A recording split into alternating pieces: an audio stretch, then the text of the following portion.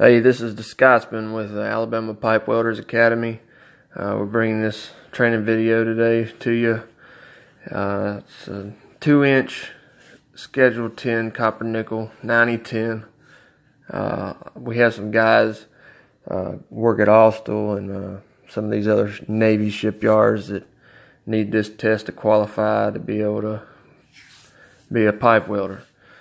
We looked for some videos online. We couldn't find one. We just decided to do one ourselves. But the first step is get this thing clean. You see us getting it really clean, wiping it down with denatured alcohol, and using a flapper wheel that hadn't been used on any other metal, so we don't want any cross-contamination on this.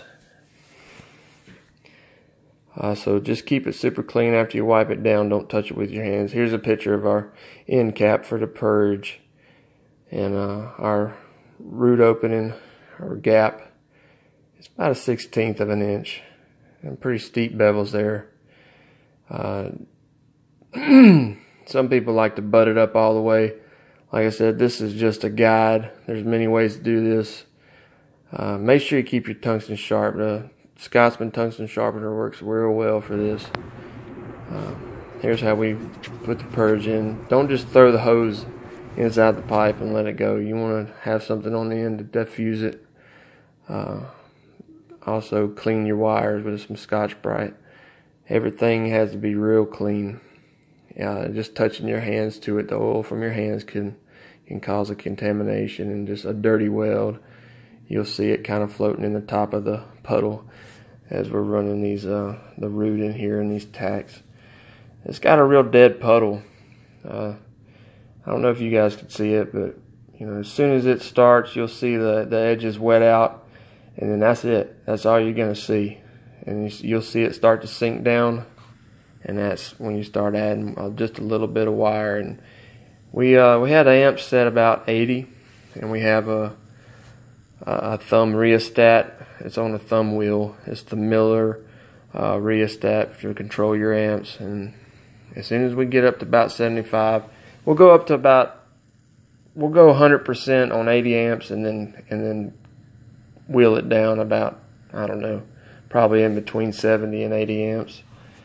Just reading that puddle, seeing how fast it's sinking. What this puddle is going to do is it's going to wet out, it's going to have no movement, and then it's going to sink. As soon as you see it sink, you want to add that wire and be moving.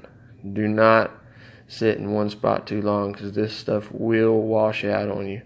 I want you to just be sitting there, next thing you know, there's a hole. It gives no warning.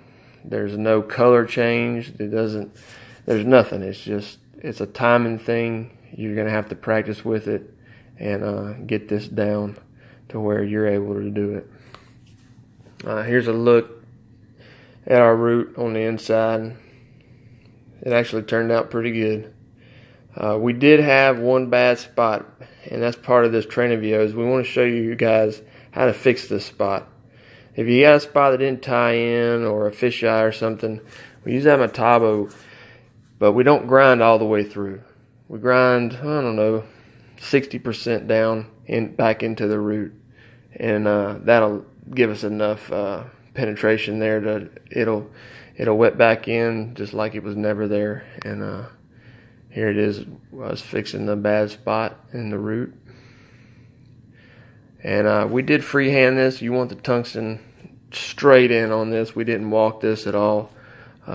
We were trying to get as much penetration as possible to break down the little piece of wall that was left. This is another thing. Clipped ends of your wires. It makes a big difference as far as starting back up. We ended up getting the spot out and had a successful repair on that. I just wanted to show you guys how we do it, because I know that if you're taking a test, you're probably going to have a bad spot. And just be ready for it. It ain't nothing but a thing. Here's putting the cap on. Like I said, it's just a dead puddle. You can see it. It's just, there's no movement to it. Wherever you lay it down, that's where it's going to be at. So it takes a little bit of getting used to. But it ain't too bad once you deal with it a few times, and it's just a real dead puddle.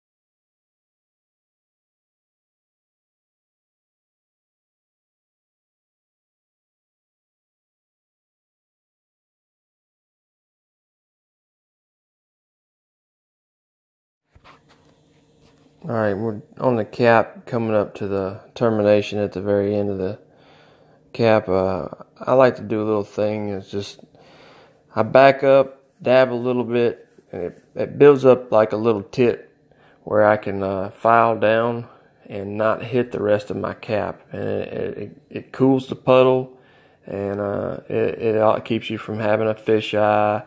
And when you actually do file down your stop, your final termination, it's real, it's real cosmetically, it looks good, it looks better than just running out of it.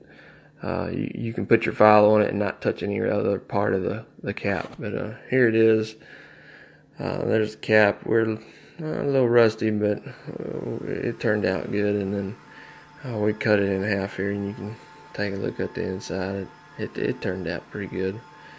But most of the time they just bend these. They'll sand it down flush inside and out, and then bend 4 pieces, and that's it. And you're good to go.